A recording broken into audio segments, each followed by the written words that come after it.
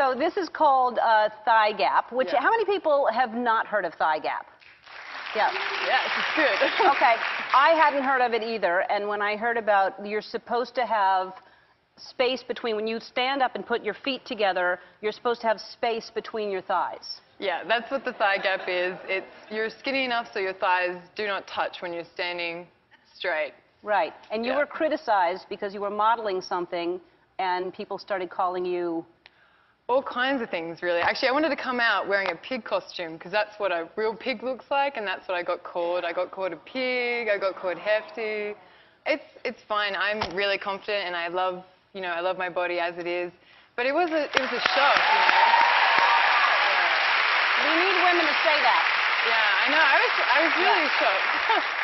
It's very rare to hear anybody, especially women, say, I love my body and I'm comfortable with that. And very few young girls, because you're supposed to say, oh, I have this, or oh, but you're not supposed to say you're comfortable with your body, which is not great for kids growing up. It's been so empowering. The more I'm a plus-size model, the more I say, I love my body. It actually works. Saying you love your body actually works. It makes a positive rebound effect, and then you start loving your body. You start not caring about the little things. You're like, it's those little things that, that just so time-consuming, diets and control and all that. You just want to let go and just accept who you are. You started modeling when you were 16? Yeah. And were you really thin when you started modeling?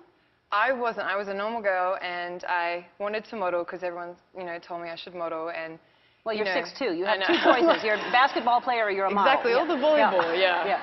So it was limited options, no. And so I started to lose weight naturally because I thought, you had to be skinny to be a model. And then the agencies got involved. And, even at my absolute skinniest, I was not skinny enough to model.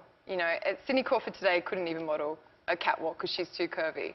That's to a point where it's got to. And so, I gave up caring, moved to France, fell in love with food, started a food blog, and dedicated to my life of just loving food and loving, food's not the problem, it's society, it's all other issues, and we're all hating on so much things, but we should just be, accepting our natural size. So you don't... So you must have, during that time, so you tried to diet, you tried to do all those things, and they don't work. I don't know why people still think diets work. It was hell, it was a really traumatic experience for me. I was 16, and to think it so much and to hate your body so much, to hold it responsible for not working, to hold it responsible for holding your life back. I was getting options for overseas and all this, like a dream job for me, this little girl in Australia, So it was, a huge turnaround. When I first started plus-size modeling, that was when everything changed.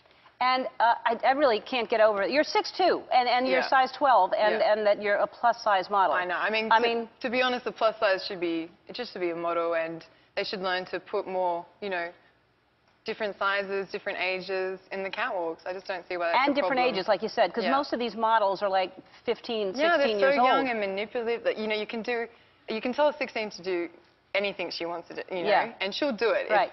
Well, and also she's 16, so we're never going to have a body like a 16-year-old girl if you're exactly. You're still a teenager, and I'm like, when you become a woman, that's when you get the hips and the shot, and that stuff to me is, I love my body for my hips, and my hips would have to be half the size to model. Do you think that the fashion industry can change, or do you think it's partially, I think, the consumer's fault because we're the ones trying to chase that, or we have the power to change it, don't you think?